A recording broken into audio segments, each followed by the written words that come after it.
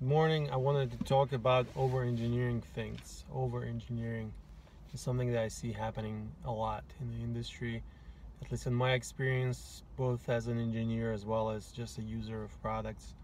Um, and I think there's different kinds of people who like different kinds of things for different reasons, both when it comes, to life and technology. And I prefer simplicity. I prefer simplicity in languages. I think that something that's written in a way that's easier to understand for somebody who did not write the code is better. I prefer simplicity in technologies. I prefer simplicity in UIs. And simple doesn't mean easy. It just means it's simple. You can look at it, understand what it does, and what it's supposed to do. Um, Steve Jobs, I believe, said something along the lines of, the real challenge is not figuring out what to do, it's figuring out what not to do. And I think that definitely rings true to me. And I see a lot of people not taking time to ask themselves, do we really need to do this? Is this worth us spending our time? And over-engineering things is definitely a big part of it. Every time I see somebody who wants to add an option to UI to do something, I protest internally because before we add this option, I want to make sure that it's needed, because it's not needed. For 80% of your use cases, you're probably over-engineering it. And I like to step back and look at this request that comes from a user and to think, what is the real issue here? How can we solve it for real for everybody? Why did this issue even come to the first place? It's easy to say, let's add option to do this, but it comes with a tremendous cost down the road of having to maintain this, maintain all these options and stuff like that. Another way I see things being over-engineered is by choosing technologies that are premature optimization, I would like to call it, but it comes in the forms of choosing technology, choosing database technology, for example, that's like one of those trendy hot database instead of using regular relational Postgres database or something. And people try to optimize for the load that they optimistically hope to have one day, and they spend all this time building scalable solutions, and they don't focus on the core issue at hand. So, for example, I'd like to, one of the best UIs in the world is Google Search UI, and it's literally just one text bar and one button. You type in your text, you hit search, bam, and magic happens.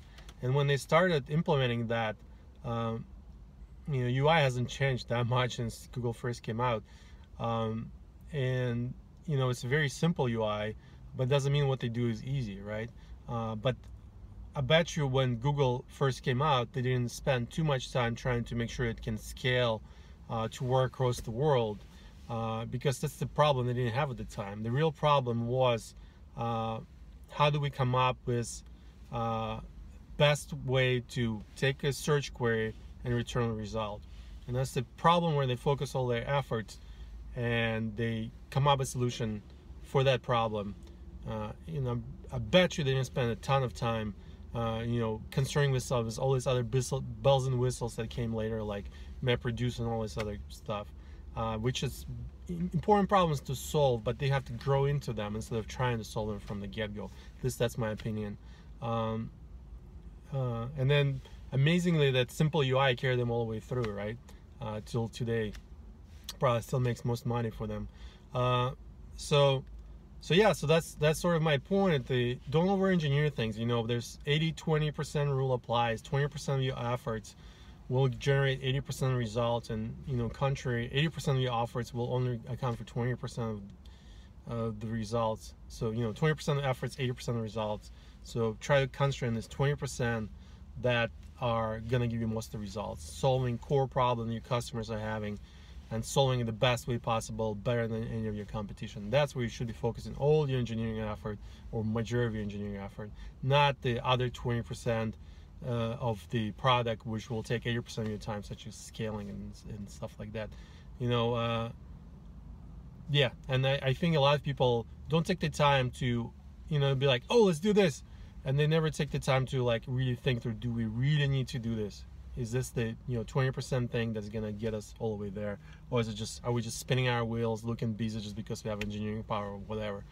And every time you redesign something, you should be asking yourself the same thing: do we really have to add this new feature, or is it something missing? Like, in there, can we simplify it to solve this issue, not make it more complex to solve this issue? And every time you make something harder, it's a fork in the road, right? Every time you add a fork in the road, complexity goes up. It's harder to maintain, harder to bring people up to speed, harder to keep track of all the changes that are happening. It's harder for users to use it. It's just not good. Simplicity, it's really a way to go. Every time you have to choose something fancy, add something fancy, make your UI more complex, stop and ask yourself, do we really need to be doing this? Are we really providing value to our customers, or we're just like, chasing some magical rainbows and unicorns and not really going to help us, just going to waste our cycles? Are we focusing on the things that matter, or we're just, trying to be trendy and cool and all that stuff? I prefer simple. For example, Google, for example, if I'm Google, right, today, modern day Google, and I need to rewrite a service to a new, ecosystem, I will know which load that, I'm currently have. I know which load I'm gonna have on the new system.